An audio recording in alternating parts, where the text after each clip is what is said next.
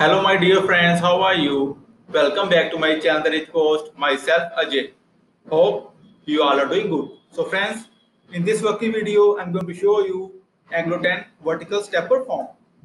So friends, before showing you working example, I must say please watch the video till the end and please subscribe my channel for latest Anglo 10 updates. So friends, here we go. So friends, now I'm going to show you vertical stepper form working example.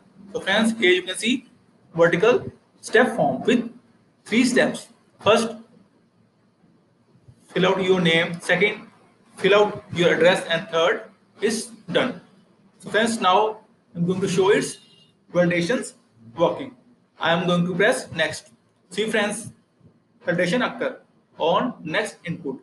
Now I will fill this input, and I also want to show I am unable to open these steps. Now I will fill name field.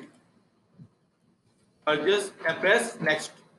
See friends, now again I will press next button. Validation occurred. Press next, and also third step has been opened. So friends, have you seen also I can go back and next as well. Back, next, next.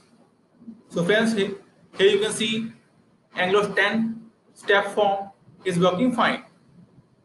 And friends, like always, I will share the code snippet link inside the video description and you can get the code easily. And friends, if you still have any kind of query, suggestion or new requirement, then you can comment on this video. Also, you can contact me via my blog. I will share all the details inside the video description.